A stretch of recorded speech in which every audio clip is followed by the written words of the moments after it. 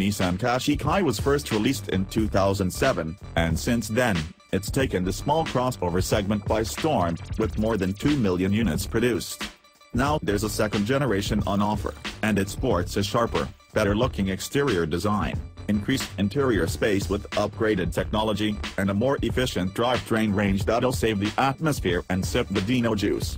It's an important refresh for the Japanese automaker, and it appears as though the new model keeps all the good while revitalizing the rest. That's important in a car that sets many standards in the ever-expanding crossover segment. In order to keep its role going, Nissan was tasked with changing the Qashqai just enough to justify its second-gen status, but not so much as to wreck the old formula. The result should be something that keeps the same customers coming back, while at the same time drawing in new buyers. One critical part to keeping a popular car fresh is tweaking the exterior just enough to stand out from the previous model.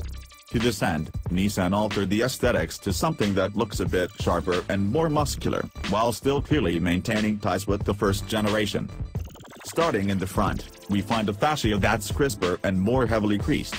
The headlights are more angular than those in the first gen, while the grille and lower air dam have been enlarged and now offer a scowling expression when viewed head-on. The lower fog lights received a polished surround, while the black trim lining the bottom of the car has been reduced in size.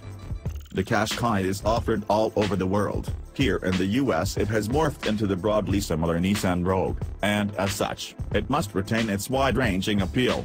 Part of that is seen in the flexible platform, with Nissan using the new CMF, Common Module Family, platform shared with Renault, thus increasing engineering efficiency and decreasing overall sticker price. It's also designed in Japan and Central Europe and assembled in the UK. The result is a small SUV that makes great strides towards meeting the needs of a lot of people. Most folks spring for a crossover because they want it all: efficiency, practicality, refinement and ease of use, and this new generation from Nissan seems to meet those standards once again in a fresh new package. Once again, I'm not blown away by the vehicle's performance, but that's entirely forgivable in a crossover like this. And while you could get something cheaper, you'd probably end up regretting it, given the Qashqai's level of specification and sophistication.